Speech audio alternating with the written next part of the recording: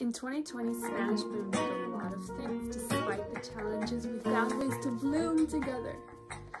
This is what we did.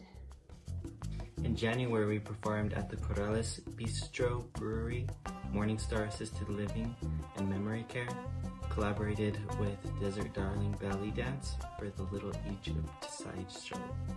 In February, we performed at Corrales Bistro and at Hartford Square. In March, we played at the Corrales Bistro, and then COVID hit. And on your way back inside from getting your daily exercise, going for a daily walk, even just outside to see the sunset, whatever it might be, you can check out what Spanish Broom did in April of 2020. In April, Spanish Broom launched SpanishBroom.com. We now have our own domain, and you can kind of see what's going on here on the computer screen. Oh. Through the Spanish Broom website, you can also access a few different links of things that we worked on throughout 2020.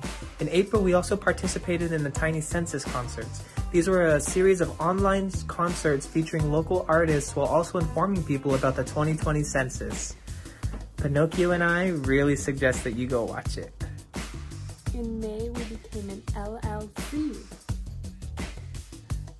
Now our business ventures began. So, over the summer of 2020, Spanish Broom actually took a break. But that wasn't the case for all of its members who followed Black leadership in their communities to protest racial inequalities and police brutality.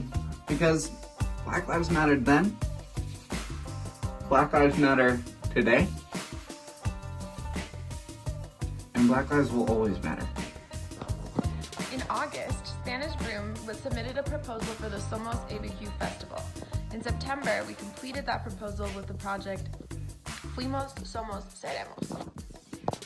In October, Fuimos, SOMOS, Seremos finally premiered on SOMOS ABQ Reimagined.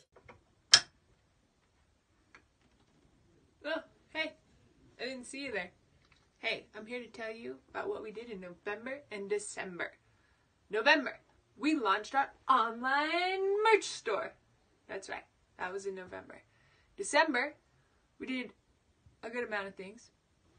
We collaborated with Sofia Jampowski, a graphic designer, for our new logo. Thank you to her. And Village Print Shop in Corrales. Thank you, we love you. And we did another thing called Project Engage, where we engage with you, telling our story about what we've been doing during this pandemic. We love you. Stay safe. Did we do anything else? We probably did, but that's all I'm here to tell you. Now let me get back to work.